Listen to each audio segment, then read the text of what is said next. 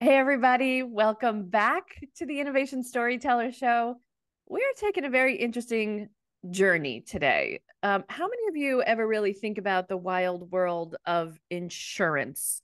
It's renewal season for most of you on the health benefits side, and maybe you're checking out dental for a change. That is not what we are talking about today. Absolutely nothing related to your medical insurance. What we are talking about is how do we actually insure and how do we begin to contemplate how innovation gets done? And by the way, let's get even more meta. How do you innovate what the insurance even that goes into insuring the cool new thing, the great new potential that lives within each of our organizations? How do we begin to think about protecting what's coming next? And that's why I'm really excited to have my guest today, which is Mach Millett. Now, if you don't know him, you're going to by the end of the show. We're going to be talking on a host of topics. We'll start in a journey maybe in Central America. We will move our way into the wild world of the legal profession, and then we'll dive into all things insurance and what's coming up next. So why does this matter to you? It matters because there are things going on in the background. There are things going on that support the work of innovation that maybe you haven't even contemplated before. This is an exploration of that. So let's dive in. Mach Millett is the Chief Innovation Officer and Alternative Investment Practice Leader at Lockton Financial Services, a role where he creates new insurance products for unaddressed risk exposures. Sound familiar? And serves as a technical expert on management and professional liability issues for private equity, venture capital, and hedge fund managers. We're going to talk about SPACs as well, and also private and public companies and the special types of protections that might be needed there. Mach came to Lockton after 12 years at Marsh and 10 years as an attorney at a little mom and pop firm called Skadden Arps. Maybe you've heard of it, where he practiced law as an intellectual property and securities and general commercial litigator and insurance coverage defense lawyer. He has extensive experience crafting insurance contracts and litigating, arbitrating, mediating, negotiating the settlement of some of the most complex securities, intellectual property, business, and insurance coverage disputes. Now, contrary to that very impressive bio, this is actually going to be a lighthearted romp through the world of insurance and how we actually get here and really think about protecting the things that we're working on, those unforeseen circumstances and the corners and the blind spots that we have to weed out. And folks like Macho help us do that. So thank you so much for joining me on the show today. My pleasure. Thank you for having me. Yeah. So Macho, the first question I ask everybody who comes on the show is, how'd you get here? Because nobody walks in through the front door of innovation. Tell us a little bit about your journey to stepping into this role. Give us the quick overview bio beyond what I just read. Sure. So it was a long and winding road, but I will try to keep it relatively short. So I was born in Nicaragua. I was born in a small town in the northern mountains of Nicaragua called Ocotal and lived on a farm. So my parents were American hippies, and they had taken off in 1969 to try to get to Chile to see the new society after the socialist revolution in Chile for a lot of different reasons, complications. They did not make it that far, but they did buy 50 acres of land in northern Nicaragua, right on the border with Honduras, and they started a farm there. So I grew up between Nicaragua, and every time we had a war, we would go to Costa Rica, which happened twice while we were there. So the Sandinista Revolution and then the Contra War. And then when the Contra War started, we came to the U.S., and I came permanently for the first time. We lived all over the U.S., California, Texas, Iowa, Nebraska, New Hampshire, New York, what have you. Went to high school in upstate New York. My brother went to Tufts in front of me, and so I sort of followed him to Tufts after taking a year off in Costa Rica to be a butterfly garden tour guide, and an elementary school teacher, a waiter, and a semi-pro soccer player. Went to Tufts, really wanted to focus on juvenile social work, and that's what I thought I'd do. I worked in a juvenile prison during college and realized that it was pretty frustrating being a day-to-day social worker in that space, very high recidivism rates. And so I said, okay, what I'm going to do instead, as I finished up at Tufts, was I'm going to do juvenile justice social policy work. So I applied to law schools and I applied to social policy schools.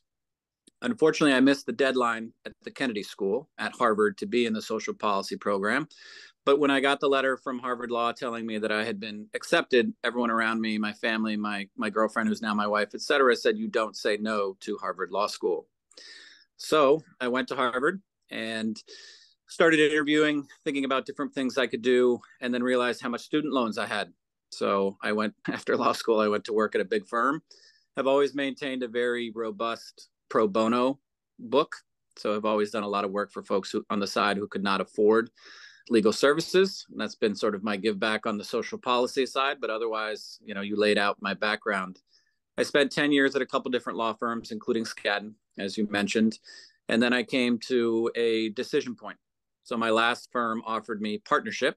And at about the same time, an insurance brokerage firm approached me and offered me a job. And I lined them up next to each other. And quite honestly, in terms of what was most attractive at that moment in time with young kids at home and everything else, an insurance brokerage job with a pension and a 401k, matching 401k and everything, and health insurance seemed a little bit more attractive. So I made the hard decision to walk away from what everyone considered sort of the brass ring of becoming a law firm partner. And I came over to the insurance brokerage world 14 years ago. I started off working on policies and claims. So not in an innovation role, except that day to day you were negotiating new changes to insurance policies and finding innovative ways to expand coverage. That translated about 4 or 5 years after I came to the insurance brokerage world into an opportunity where the company said to me, have you ever created a new insurance policy? And I stopped and said to myself, I don't think I've ever done that, but there's no reason I can't do that. And so I said, I think I can do that for sure. And so I was put into the chief innovation officer role and started sort of thinking about bigger picture, what sort of new insurance products we could create beyond just incremental innovations to address unmet needs for our clients. Yeah. So I think it's just phenomenal. And what a bizarre coincidence that I think you and I was in Nicaragua and Costa Rica studying at the University of Costa Rica in 89 and 1990, doing my anthropology work there. And I don't remember what year you were there much. I would have been there 1992 to 93.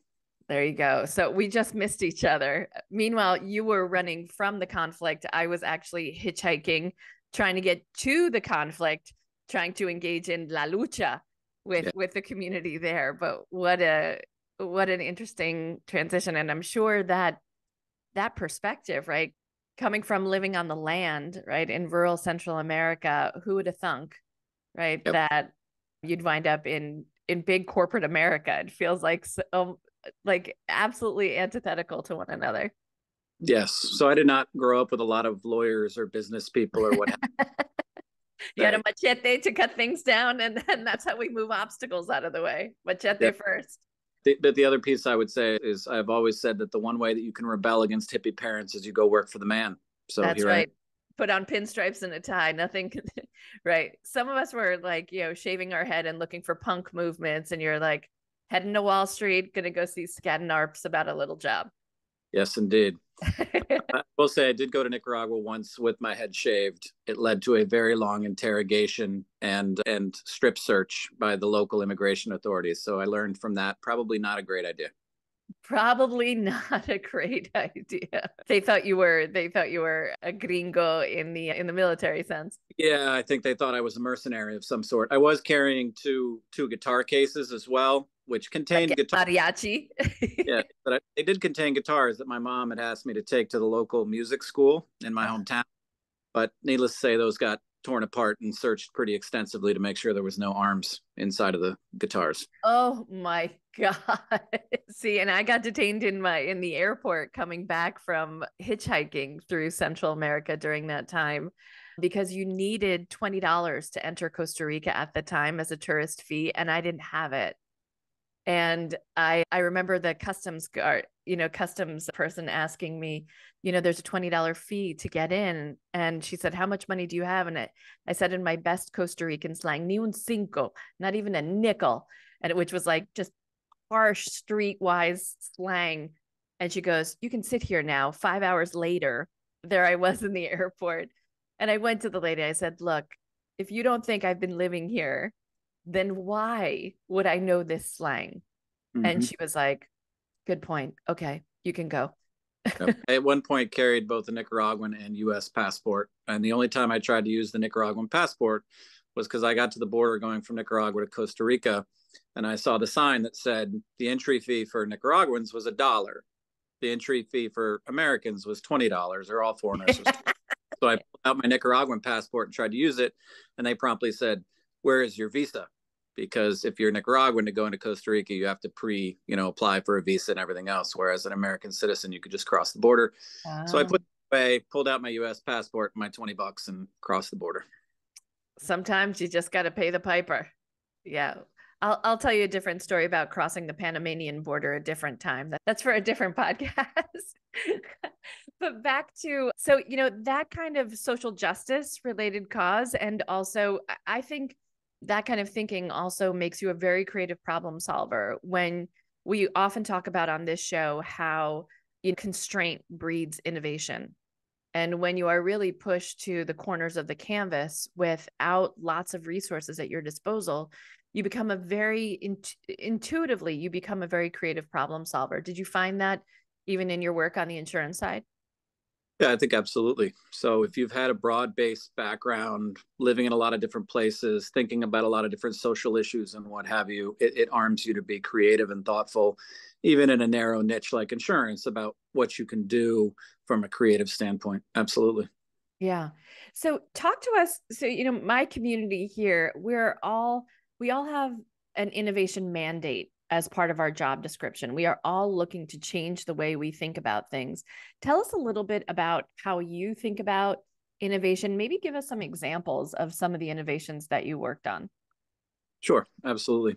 I think first of all, at a high level, it is a little different. So I get probably, I don't know, 10 requests a day to connect on LinkedIn from people who do alternative artificial intelligence, machine learning, what have you.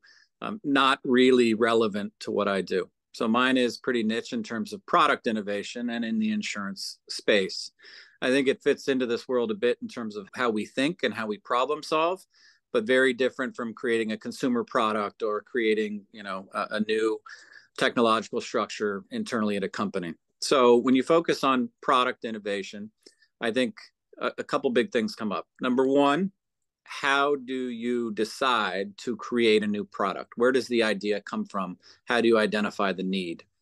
And in my position, we have a certain number of constituencies from which we get ideas and what have you.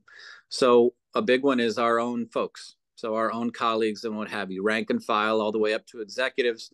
People will reach out to me and say, hey, I just ran into this issue in this particular, to my surprise, or I always knew this, that this particular kind of exposure was not covered by the existing insurance policies. Do you think we could create something that would fill that niche? So certainly ideas come from our own colleagues. Ideas come from our clients as well. So our insureds, which are largely, big companies, private equity firms, what have you, where they come to us and they say, we have been talking to your folks, or we've been talking to another broker, we've been talking to our lawyers, and they've been saying we have this risk, but there's no way to insure it. Is that something that we can address?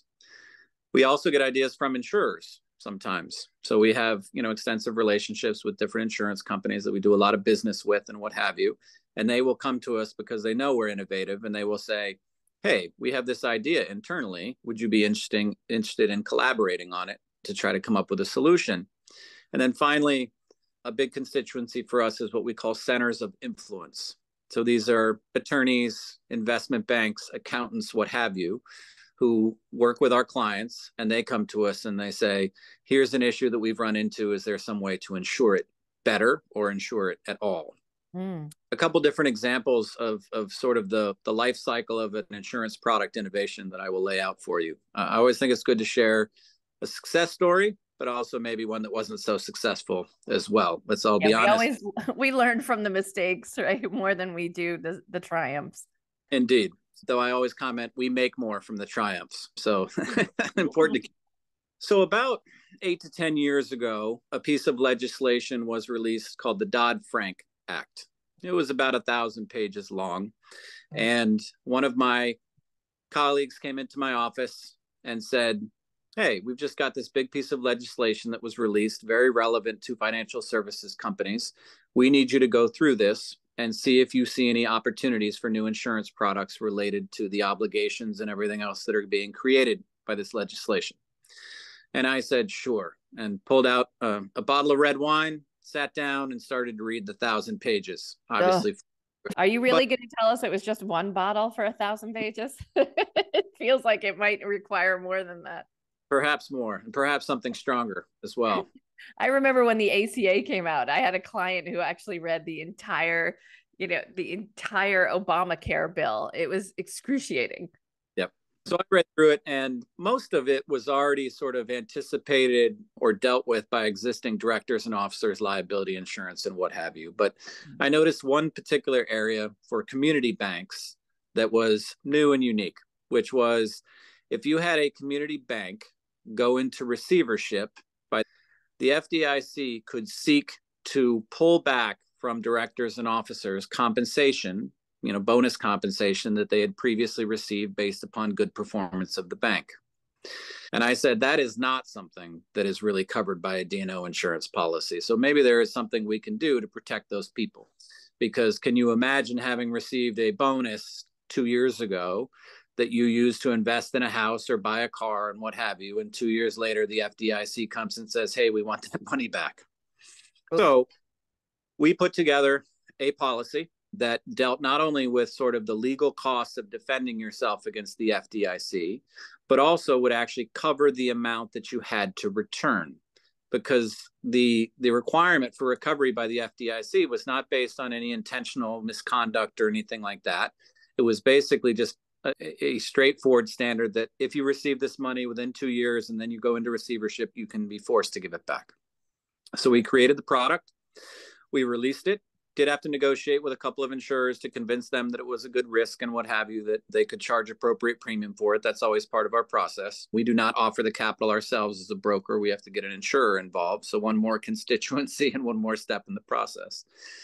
But we released the product and it was doing pretty well. So I think we sold maybe 12 to 15 of these products to different community banks. And then we got a call from Mr. Frank's office, Mr. Barney Frank of Dodd-Frank. Oh my gosh. What was that reaction? Did you think one of your coworkers was pranking you? I wasn't quite sure what to do with it. Yeah. I did. There was a call that came before that, probably about 2 weeks earlier, from a reporter. And we did an interview. They'd been vetted by my PR department and what have you. We did an interview. And then it was released. The article was released. And I think the title of it was something along the lines of Insurance Broker Creates Product for Wall Street Fat Cats. There was some internal heartburn around that. I can only imagine, as a former PR person, that's the one that keeps you up at night for sure. Well, so we thought about, was that negative publicity or what have you? And I said, you know what? To some extent, I'm glad the reporter gathered what the product is, because that, it's a negative way of describing it, but that is exactly what it was. It was to protect the compensation of some very successful and wealthy people who are putting themselves at risk by serving on the boards of these companies. Right. But I have a feeling that's what put it on Barney Frank's radar and his folks' radar. And so when they came forward, I was surprised and a little suspicious, but they were able to prove pretty quickly who they were and why they were calling. And why they were calling was, as they put it, we have heard that you have released an insurance product that basically guts the impact of our legislation. And I said, well, I wouldn't put it that way. And I tried to explain it to them and why it made sense and what have you. And at the end of the phone call, they said, thank you very much. They followed up with an email saying, if you don't withdraw this product, we are going to introduce legislation to bar community banks from buying it. So we withdrew the product, needless to say, rather than have that happen. But it did remind us that we needed to probably think a little bit more about a couple aspects of our decision-making process beyond just, will this be a successful insurance product? So we definitely doubled down on our consideration of legal and compliance issues, which had always been part of the process, reputational issues, which had been part of the process, but probably not thought of as much as it could be. And then you balance that against do you have clients who have the monetary appetite to pay for this insurance product? And I'll get a little bit more into that in my second example. Mm. But then what's the total potential monetary gain for your own company in terms of releasing this product, right? So we definitely focus more after that on potential legal compliance and reputational issues in particular. So let's just stop there for a heartbeat, because I hear this conversation all the time happening on this show where people say, when do I really bring in the PR people? When do I bring in the lawyers? And how do I ensure that those two groups do not stymie the innovation that I'm working on and the story that I want to tell? So what do you think about that in hindsight and looking at that experience? So what we did essentially was we beefed up our process, our innovation process, and really formalized it more to make sure that we had a broad-based group of people who were focused on approving innovation projects. So don't put a ton of work into a project and then go to legal and compliance and PR and say, hey, do you think this is okay? Have those folks and high-ranking folks in those groups involved from day one. So we had an innovation council, and we made sure that as part of the initial pitching of a potential product idea, PR folks were involved, legal and compliance was involved, in addition to senior executives and what have you, to make sure that everybody was on board. So there was a fleshing out of all of those issues at the beginning of the process instead of halfway through, or God forbid, at the end of the process when you put in hundreds of hours. Right. Yeah. And sidebar, what does it feel like to have the full weight of the federal legislature potentially coming down on the little itty bitty product that you just happened to create? I think my Baby.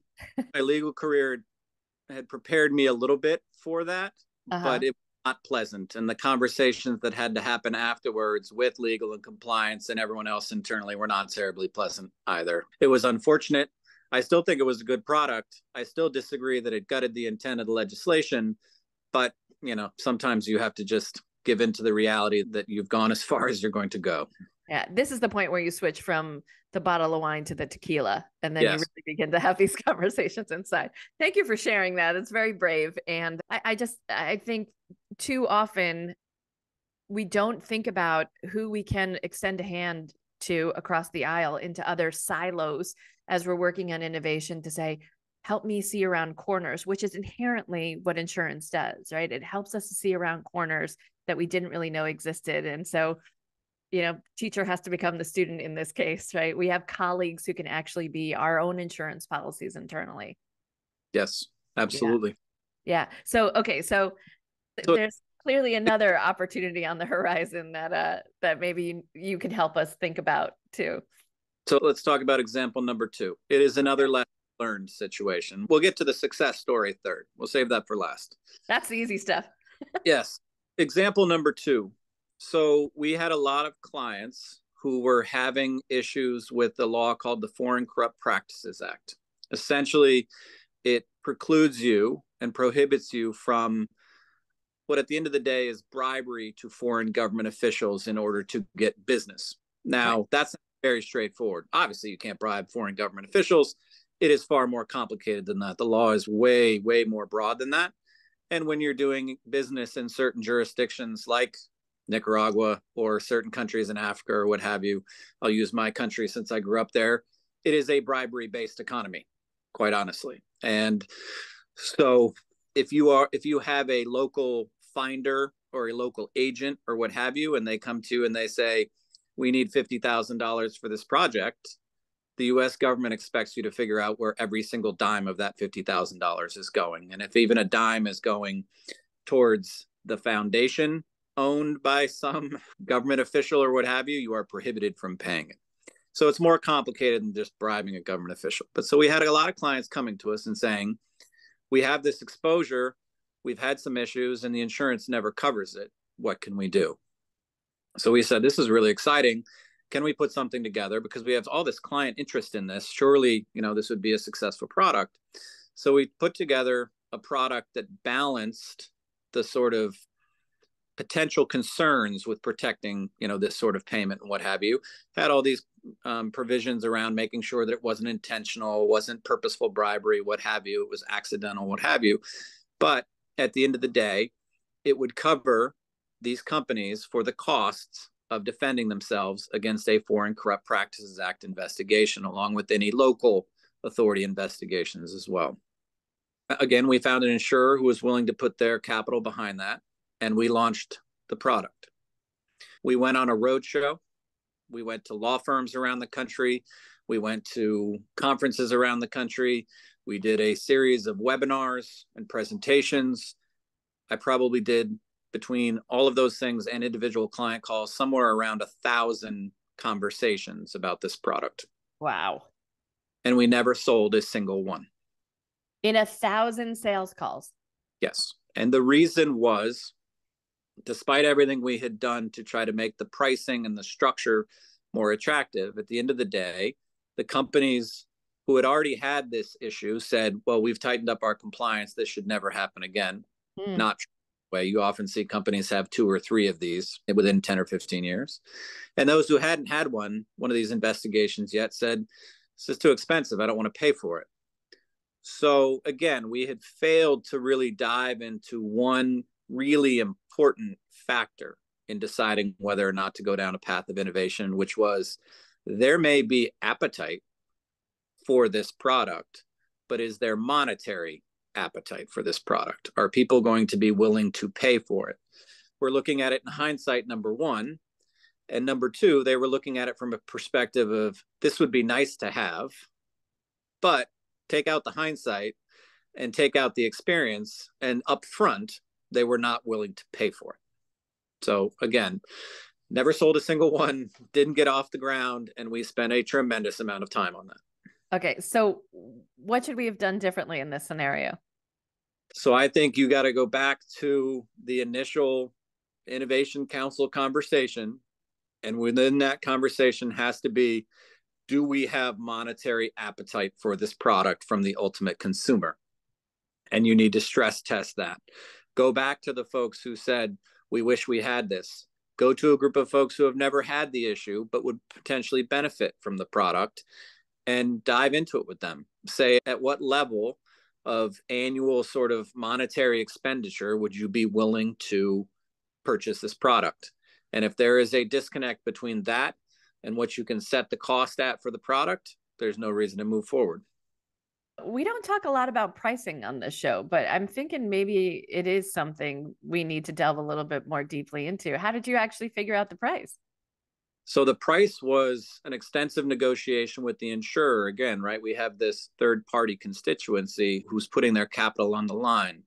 So I don't have the ability to say, no, it should be cheaper. I have to have a conversation with the underwriters and the senior executives at that insurance company and try to convince them that the product should be cheaper. The other thing that we did do, because we acknowledged that the initial price was significant, was we put together a whole alternative sort of pricing and buying structure with an option element and what have you to try to address that.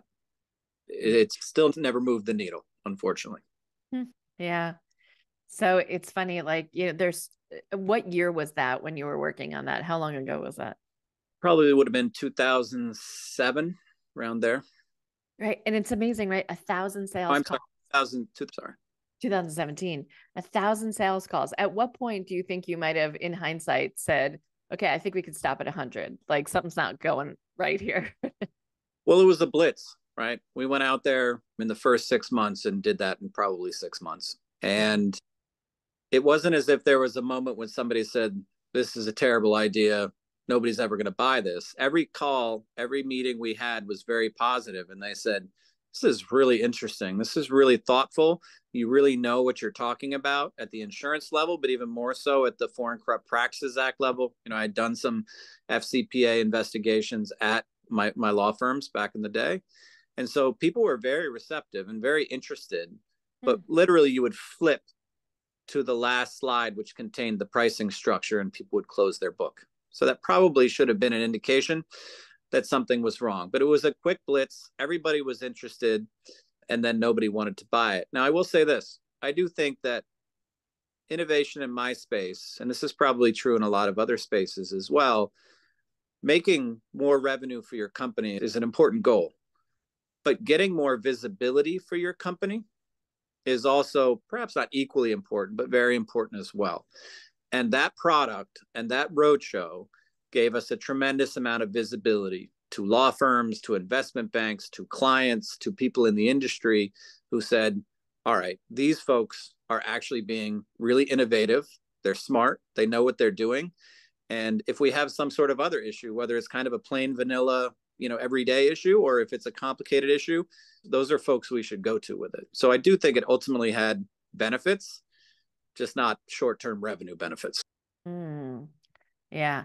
And there is never a problem with reaching out to customers. I also wonder, as a brand person, I wonder if this, elevates you in the eyes of clients for coming up with a really innovative solution, and they know that you're capable of that now, and that you're able to handle high-end products as well. Like sometimes it can be a repositioning as opposed to the block and tackle, right? That there's something on the, for lack of a better term, on the luxury end of the spectrum that you're able to manage that capability too. Yep, absolutely. Yeah. Let's talk about the positive story. Yes, About that. please. So, and I'm going to try my best to avoid insurance concepts and acronyms and what have you in this description because it's really niche.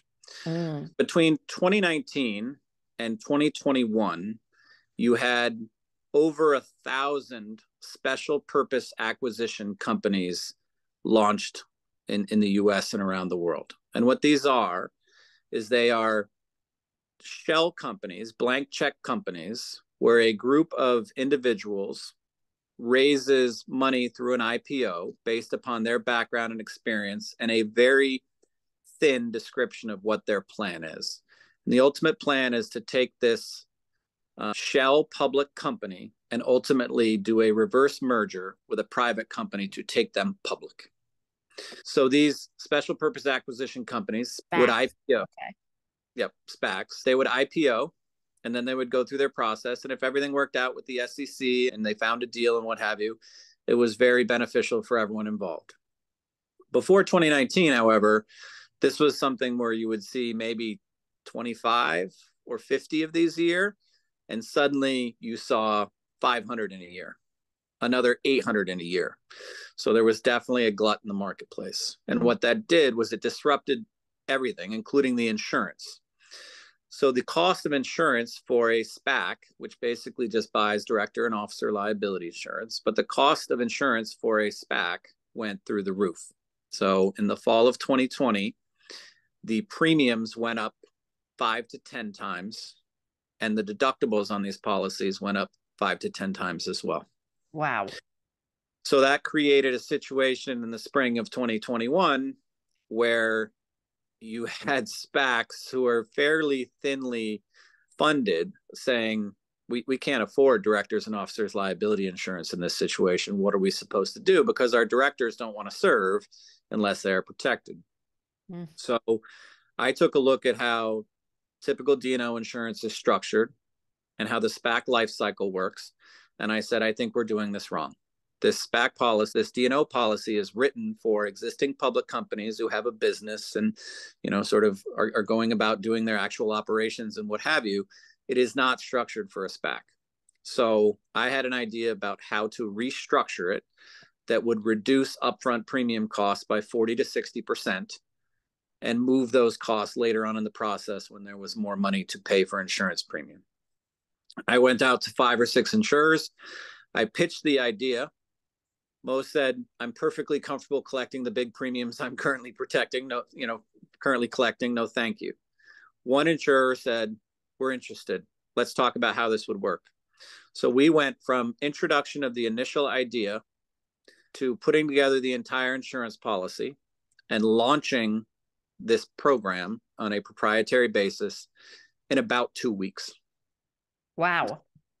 And day one that I had the authorization to talk to SPACs about this product, we talked to 12 SPACs and all 12 of them said, that's what we want to do. We buy our insurance in that structure.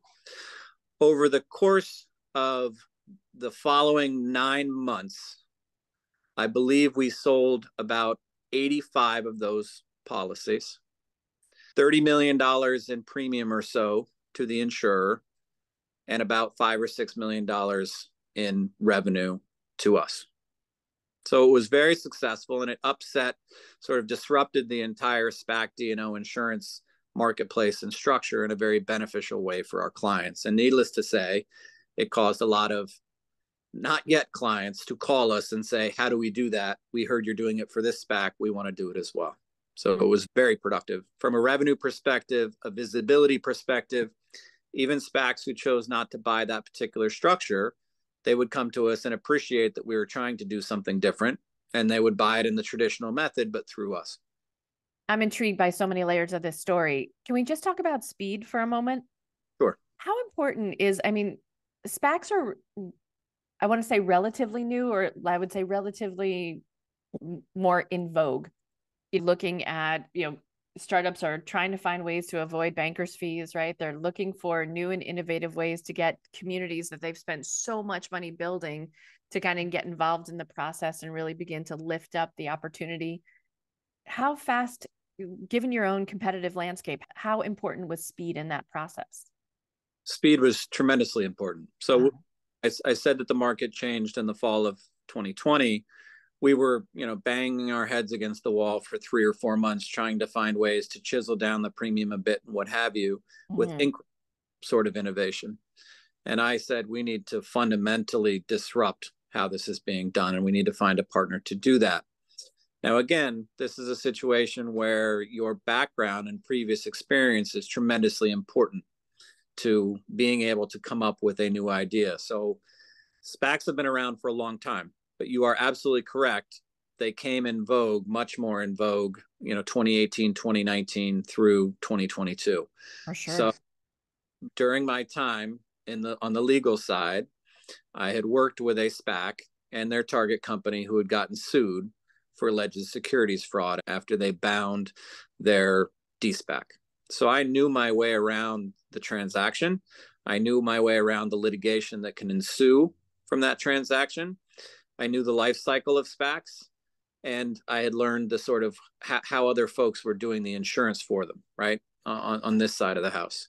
So I had all the knowledge that I needed to say, all right, here's a better solution, right? Here's the problem with how we're doing it now, and here's the better solution. So there was very little need to educate myself on how things work or what have you. I had that, right? So that probably saves me 3 to 6 months. The other part was having a flexible partner. If you have to collaborate with a third party in order to get an innovation out there, it is tremendously important that they also know what they're talking about, be familiar with the area, and be creative and innovative. And I did find a partner who was willing to do that. And I do think they were able to move as quickly as they did because you have a long history of sort of shared experience and trust between the two of you. I mean, you had to agree that this wasn't just going to get the insurance company burned with 1 million claims as well, right? So that background, scary stuff. That's scary. Yep. So that background experience and trust was very important in putting that relationship together and getting that product out there. And then we haven't gotten to it, but then the question is, how do you launch it? If you put it together in 2 weeks and you're ready to go, you don't want to then spend another 4 weeks or 6 weeks or whatever it takes to put together formal marketing materials and launch that product, right? You have lost your advantage at that point. So I was asked, how do we think we're going to market this? And I said, it starts with basically just guerrilla marketing. I am going to put a post on LinkedIn that announces the product to my network. And then we're going to have every single producer who is interested within our company take that post, share it, repost it, like it, and we will prepare also, a backup email that provides more detail and what have you about how it works. And we are just going to go out there and push this out there. So no white papers, no formal marketing pieces, no press release. Fascinating. So as I told you, Susan, we launched it on LinkedIn with a limerick about what was wrong with the SPAC insurance marketplace. And then we explained what we were going to do to fix it. Okay, you have to read the limerick for us, please. Oh, let me go find the limerick. Hang on for a second. And if you can't find it, then I will. Because it is, I will say, it is an Innovation Storytellers Show first that someone, and I'm going to put it out as an innovation challenge to the rest of us. See if you can write a limerick around your new innovation, your new breakthrough product or service. And if so, I will be happy to feature it on the show and on the website. Go ahead, Mach, share it with us. All right, I'm flipping to it. Unfortunately, I took about 1,000 pictures recently because I'm getting ready to submit my expenses, the dark side of innovation. But hang on for just a second. Yeah, and I have it open here if you can't find it. Here it is. So the limerick was, and I had to make up a town to rhyme with, but here's the limerick. There once was a SPAC from St. Prudence whose plan was of great reassurance. Their S1 was a dream, they're one hell of a team, but they still paid a ton for insurance. Woohoo! Yes. I'm sure there are like small towns in Ireland that are now like reciting this limerick on the regular over a nice pint of Guinness and talking about how we can have SPAC insurance now in a way that we never had before. And the other thing was that half of the responses on LinkedIn were probably questioning my skills as a poet, but it still spread the word, right? So right. The more it gets, the better. Well, and shout out and kudos to you for really taking a walk on the creative limb and, really stepping out there and trying something different. How many of us think about running every single thing that we do, to exhibit A, your first point, right? About like, do we get the PR people involved here? And how many times do we say time is of the essence? Like we have a window where we can really make a mark. How can we do it? Yep. And so I just think it's great taking a leap like that. And God knows LinkedIn needs a little bit of levity every once in a while too. That is some serious stuff happening most days of the week there. Yes, indeed. So as we conclude our conversation today, when you think about the other innovators who are on this show, you have a very specific lens that you look at business and innovation through. What's some advice that you would give, chief innovation officers, Fortune 500 companies who listen to the show, our guests on the show? What would you want them to know? So I think the most important thing to know is that you're asking, typically in our job, you are asking someone to do something that's scary. You have to understand the psychological request that you are making. So you are asking someone to do something different. You're asking them to perhaps dedicate some resources towards something different. And so you have to overcome, first of all, the sense of inertia, and the inertia feels safe. That, hey, you know what? We're doing pretty well right now. Why would we take a risk and do this? And granted, you're going to have to explain to them why it's not as risky as they might feel. But at a very basic level, you're asking someone to do something different. And I don't think most human beings quickly embrace the idea of doing something different, right? So the first thing will be that everyone will come at you with all the why nots, why we shouldn't do this, what could go wrong, how much it might cost, what have you. So you really have to be thoughtful as an innovator about anticipating those concerns and being ready to address them. So this being a storyteller space, I think it's very important to be ready to tell your story internally and externally, and do not go out there with your great new product without having really prepared yourself, both personally and sort of in terms of the product, to tell the story, to tell the background of why you're doing what you're doing, to tell the go forward sort of story about how this could be really successful and why it will be successful. I think all of that is tremendously important. And when I say personally, if you don't have the skill set to tell the story, you need to develop that skill set.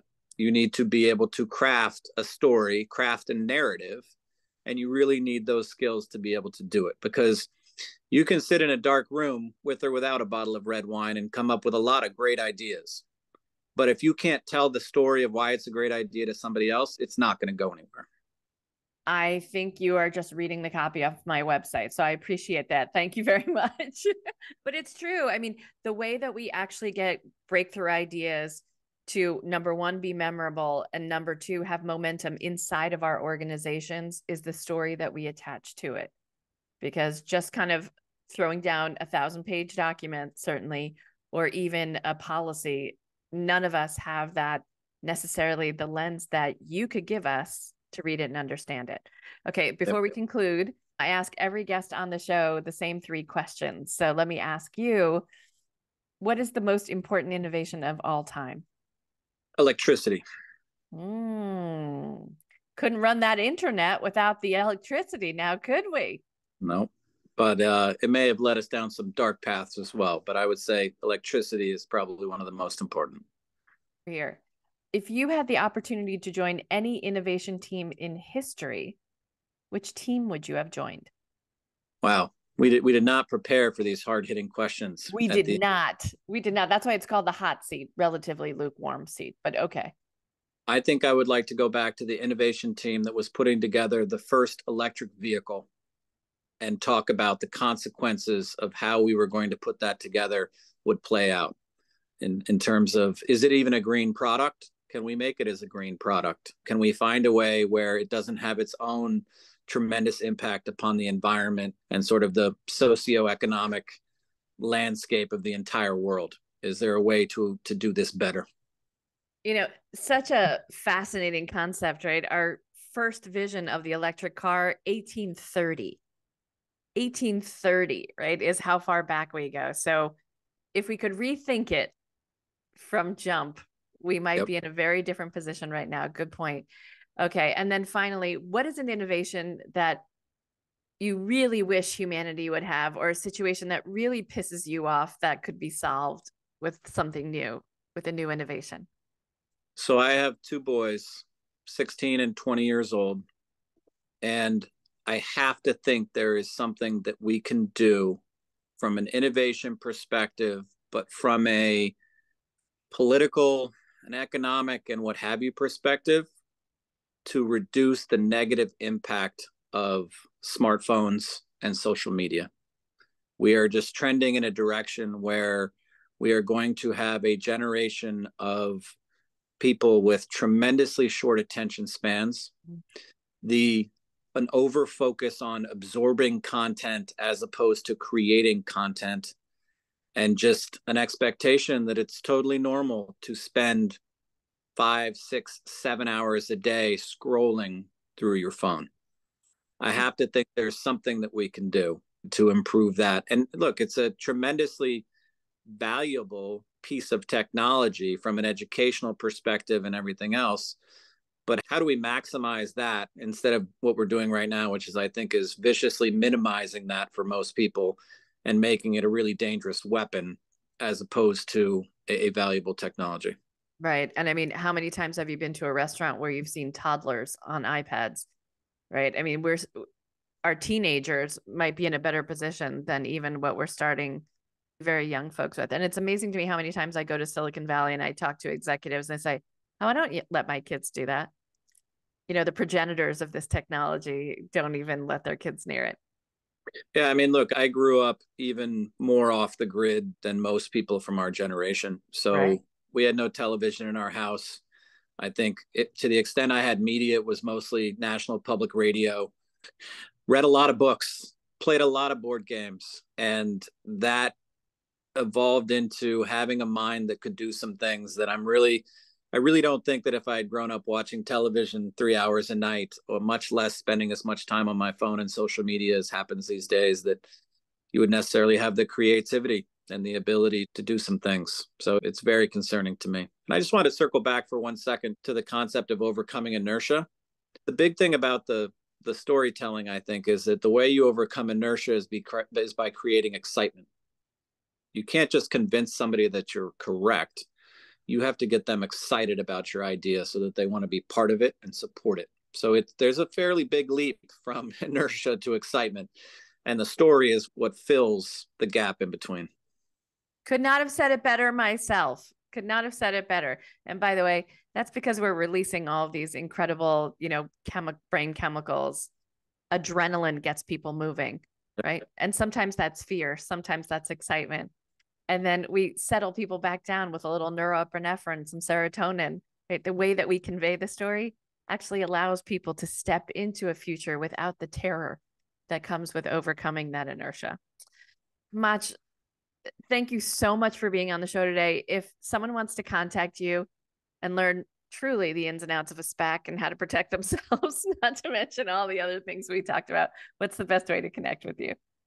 Sure. So if you put in my first name on LinkedIn, Machua, I will be the first and probably only one to pop up.